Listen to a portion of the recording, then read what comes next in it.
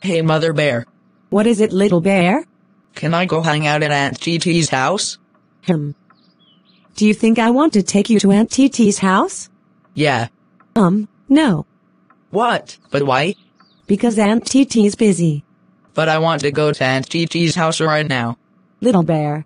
I am not going to take you to Aunt TT's house just because Aunt TT's doing work on the computer. So no. If you don't let me go to Aunt TT's house for a visit, I will destroy the whole living room. No, little bear. I am not taking or walking you over to Aunt TT's house.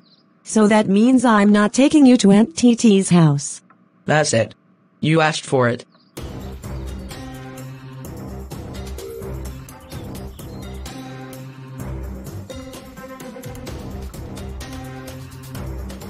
Little bear.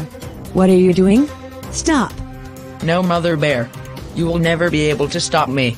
I want to go to Aunt TT's house right fucking now. Oh my god. You broke the vase. Yep. I want to break everything. Little bear, stop. If you keep acting up, you will be going to military school. No, no more military school. Time to break. Come on, little bear. That was Wabby's favorite toy box. Stop breaking everything. No, Mother Bear, I am going to break everything, if it's the last thing I do. Little bear. Stop. Oh, no. I am so screwed. Little bear.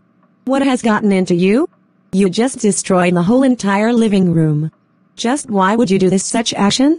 Because this is what you get for not letting me go to Aunt TT's house for a visit, you faggot. Don't you ever call me a faggot. Tell me why already, or else I will call Officer Jenkins to get you arrested. Because I want to visit Aunt TT's house so bad, and I can not wait any longer. Little bear.